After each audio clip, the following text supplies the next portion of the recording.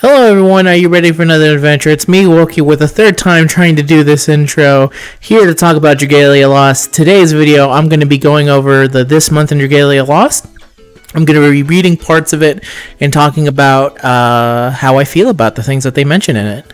There should be some stuff in there. I already know some of the things in there, but there's not as much as I would have want, but that's understandable considering that this was probably planned around the time the second year anniversary. So that's what today's video is going to end up being. Man, that was a really hard intro for some reason. If you end up liking this video, leave a like, comment about any of the things we talk about in today's video, and you can subscribe to me if you want some more Dragalia Lost stuff. Alright, so let's go. This is just basically saying, hey, the Forgotten Truths of Raid event is currently going on. I hope you enjoyed it. Learn more about the truth, Mordecai, Morrisayan, and all those other things. These are the current gala banner. By the way, an update. I did pull Mine, and Zena, so I'll probably make a video with them at some point. I have to make a weapon with them because I really don't. I did not have a light staff at all. Hey, the Dragalia Lost story for everyone. I have to make a weapon for this unit. yeah, there's a lot. So here's the first part. Regarding adjustments to weapons and wormprints. As a result of the extensive changes made to the weapon crafting and wormprint systems in version 2.0, we reset certain progress that players had made in the number of weapons and wormprints in their possession, as well as how far those weapons and wormprints had been upgraded. At the same time, we provided goodwill gestures to affected players in the form of materials that players had spent into craft and upgrade the affected weapons and wormprints. Wormprints had their augments reset and unequipped from teams before being provided as goodwill gestures. Given how radically all of the moving parts of these systems have changed, it was virtually impossible to keep a player's team exactly as they were after the update was implemented. In the short term, these changes mean that players may have to recraft certain weapons and have to re-equip wormprints to their teams, and we apologize for any inconveniences this may cause. Please note that certain weapons that no longer exist in version 2.0, such as weapons from the Fire Emblem Heroes and Monster Hunter events, may still be unlocked and used as weapon skins by upgrading other weapons. Here they're showing the progression of that. We understand that these changes are numerous and a lot to take in at once, but we believe that they will benefit the game in the long run. Weapon crafting progression is now more streamlined and easier to understand, and wormprints now provide a greater level of flexibility and customization in team building. We've paired these quality of life changes with revisions to adventures and quest balance, and hope it all adds up to produce an even more enjoyable experience for our players. So yeah, this is just kind of an update on this. Yeah, I feel like sometimes I'm in the minority. I really like everything about it. Everyone who was complaining to me, I feel like is just complaining because it's brand new and it basically tossed off everything. Now, to be fair, I do think that a lot of system changes need to be implemented. A way to make wormprints a set, the way to keep them on an adventure, stuff like that. But a lot of the things that I want, like a better way to sort wormprints, all the things I want were problems of the original system. So really, all my problems already stemmed from the old system, and I'm just like angry that they had not angry. I'm just annoyed that they didn't fix it when they made this new system. The fact that we have the same sorting for wormprints for 2 years, and there's literally a button that sorts a type of wormprint that doesn't exist is insane to me. We need to get that fixed as soon as possible. That would be one of my improvements for it. But in terms of everything, I think the crafting weapons is way better. The only problem with it is the cost. It sure as hell costs a lot more rupees and materials now.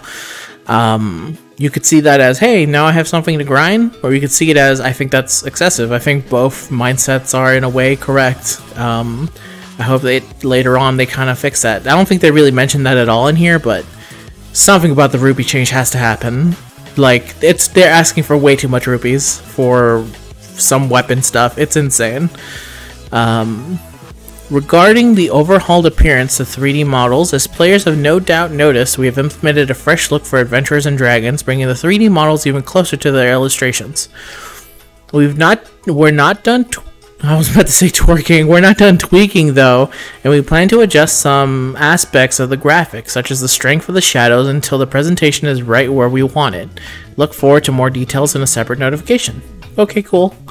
Plans for this month. Starting at 11 p.m. October 4th, an additional story content and difficulty levels for second half of Forgotten Truth raid event will unlock. For this event, a Mega Level 3 will be added, and this new difficulty level will be quite the struggle to overcome. Wow, Mega Level 3, okay. This event also features a solo-only quest with fixed parameters and the same content as the Omega level difficulty battle, but it's designed to allow as many players as possible to experience the epic showdown with Morrissey without having to worry about whether or not their team is strong enough to participate. That's cool. I think that's pretty neat. That's been a lot of people's problems. They're like, well, I don't really have a good team for it. So that's good. The battle with I keep calling him Morse, but that's not his name. Morsati will have 4 phases, and in each phase, the boss will change appearance and use different attacks. Even the stage and background music will change. We hope to enjoy the dynamic battle. Okay. It looks like they're trying to... So, my favorite fight of all Dragalia is the first year. It's against the Frieza alien, when he puts up the giant death ball and you have a very limited time to kill it or you die. And if you get hit by it, it destroys the entire universe. I've always loved that, so I've been wondering how they were going to top that, and this feels like them trying to top it by having a Metal Gear Solid 4S, like 4 different phases, 4 different background songs. Let's go. We'll see. We'll see how that goes. Hopefully it's good. Starting at 11 p.m. October 4th, a prize showcase in which the Manicaster wielding adventurer Ilya will be held. Wait, what? Show in which Manicaster wielding adventurer Ilya will be held. There needs to be like a comment or something. Something like that. For further details like her stats and skills, please see the corresponding in-game notification. When you summon on a prize showcase, you will receive a bonus prize for each summon. It's been a while since the last prize showcase was held, but in the upcoming one, we plan to revise the overall lineup of bonus prizes based on the recent adjustments to the game balance. Thank you for understanding. I don't know. Okay, so the prize summoning I thought was really cool when they did it, and I'm surprised they haven't done it since. I don't like the idea of them tweaking it. I don't know. I hope that means that we'll be giving way fucking more, as opposed to getting way less. At least that's my current hope. Let's see. We'll wait and see. I thought prize showcases were really cool, so I would love to see them come back. Alright, Master Difficulty will be added to Cecilia's Wrath at the Agito Uprising at 11 p.m. I can't say any names. Forgive me. Quest for solo and co-op play will be added at the same time. A Halloween-themed Onslaught event will start on 11 p.m. October 11, 2020. I think this is when we can expect the Halloween banner, but that's too vague of anything. I hope that's not our only Halloween-themed thing. I really hope so. I really love Halloween, so the idea of them kind of just making Halloween an Onslaught event and nothing else kind of seems like a bummer to me. But hopefully that's not... Maybe it's like summer where it's like there's an Onslaught event to begin and then later on more Halloween stuff. But then that would also mean 2 Halloween banners. I don't know, let's keep going on. Facility event, Accursed Archives and Stirring Shadows the Accursed Archive Facility event and Stirring Shadows story event will make a return on 11 p.m. October 18th. The adventure story for Curran, Heinwald, and Lithenia are clearly tied to these 2 events, so use this opportunity to learn more about the allies you have already.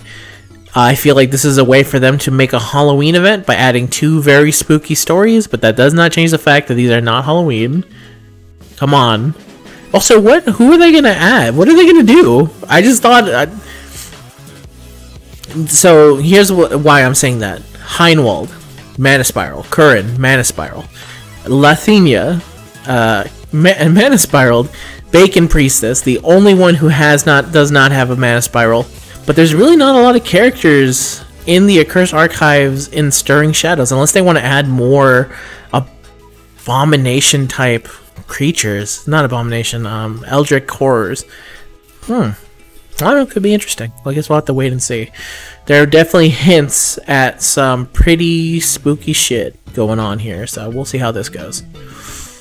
Chapter 16 of the main campaign will be held on 11 p.m. October 21st, as revealed in the latest episode of Dragalia Digest. A new campaign will be added every 2 months. Chapter 16, the prince and the friends are at the destination to set Alberia, but who or what is the driving force behind this decision? Even Alberia has begun to change. What's more, a new adventurer will join you in Chapter 16. Who, you ask? You'll just have to play to find out. Okay. It's gotta be Leonidas. I mean, I don't know who else it could be. Leonidas had a full different character art when we saw him in the digest. So my current gut feeling is this chapter it's Leonidas, and then the next chapter is not, because the fairy woman says that there is a point where where fairies grow up and they turn into the adult-looking fairies that we have now. So that's a shame for me, because I kind of wish that Not stayed small and just got a gun. But hey, what can you do about that? Future updates. While version 2.0 brought with it a bevy of adjustments and improvements to many aspects of the game, we weren't able to polish some features as much as we had hoped to by its release. And going forward, we'll continue to tweak the systems introduced in this major update. While the ability to equip up to 5 worm prints at a single weapon allows for a large degree of customization, it also means that players have more things to juggle when building a team from scratch. With that in mind, a feature that allows players to register sets is currently in development.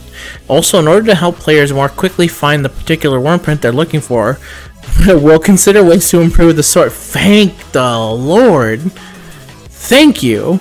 But we hope that players are enjoying the improvements made to the weapon and crafting system. We realize that no system is perfect, so if you have any feedback about these changes, please let us know and leave feedback in feature and guide. Yeah, feature and game. Always leave feedback, because keep leaving feedback until they can't ignore it anymore. A new difficulty level for the Agito Uprising that's even tougher than Masters in the works. Jesus Christ. Materials obtained from clearing the... Oh, this is what they were talking about a whole long time ago, about harder quests that really only just give you something. Materials obtained from clearing quests in this difficulty can be used to upgrade Agito weapons. Oh, shit. But doing so will not increase... Oh, thank God. Will not increase the parameters by much. Players will, however, notice a difference in the upgraded weapon's appearance. For example, flame-attuned weapons may engulfed in flames. Take a look. Sure.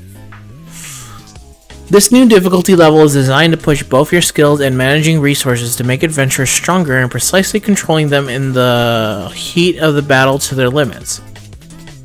The first of the Agito Uprising quests to feature the difficulty will be Vulture, of course. As with other quests, there will be solo play variant and a co-op variant released at the same time. I don't know how the hell that solo one's going to work out. We plan to bring back the ranking event held in the first anniversary at a wider scale. Last time players went against the clock in Advanced Dragon Trials, but this time the player will compete for the best time and content that is more accessible so that many players are... So, what does that mean? It is best to content more accessible so that as many players as possible can be members of the event. Okay. That's... We'll see how this goes. As a Season 0 subtitle, the Albarian Battle Royale suggests, this is just the beginning for the latest game mode. We plan to add new features and provide continuous updates as it goes on. Sure, cool. I think it's a cool mode. It's a good little cool mode to kind of just fuck around with, have some fun. Maybe do something different for once. At the moment, we have plans for new skill tokens, new map mechanics, a feature that allows players to unlock skins of adventurers in their roster, and a feature that will allow players to use weapon skins. New high difficulty quests are in development. These are new quests designed to succeed Advanced Dragon Trials and Agito Uprising in difficulty progression. We'll provide more details as time goes on, so stay tuned for this month of Dragalia Lost and other information. Further information will be provided early November. Be sure to stay up to date. In conclusion, thank you for your support and especially your patience during the massive change that occurred to the release of version 2.0. We understand that many players feel overwhelmed by the size and scale of what has changed, but we hope over time the adjustments and improvements will speak for themselves. To many, ourselves included, it feels like a whole new game, and we're just as excited as you are at the launch of 2 years to see where we take Dragalia Lost next.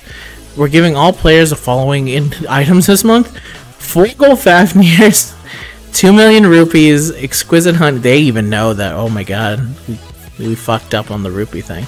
20 exquisite honey and 20,000 elder water. Next installment this month will be posted around 11 p.m. October 31st, 2020. Till then, thank you for reading. Goodbye. Okay. I feel like I don't know a whole lot more. I feel like we already knew that she was going to be next. But in terms of I wanted to see some units. I really want to know if we're going to have a collab anytime. It's actually kind of annoying to me that we have not had a collab since Fire Emblem Heroes. I would like a new collab. I don't know. Perfectly fine. Obviously they're keeping the Halloween stuff for themselves. Maybe they'll add Halloween variants to Cursed Archives and Stirring Shadows. These two are specifically very spooky events, so I don't mind it at all. We'll see how this Onslaught event kind of goes as well. New difficulty, it all makes sense. Like, obviously at the 2-year mark, they're like, okay, Agito's done. Time for the next hard thing. Because currently the people are really strong and they're really destroying everything, so yeah, that's this month in Dragalia Lost. I'm gonna keep playing Dragalia Lost. That's how I feel about it. I don't know, that's how I feel. I'm gonna keep playing. Thank you very much for watching the video. I'll see you guys in the next one, and remember, if you ended up liking this video, you can leave a like, comment, and subscribe if you want some more from me. Till next time, everyone, have a good day, and I'll see you guys next time. Bye-bye.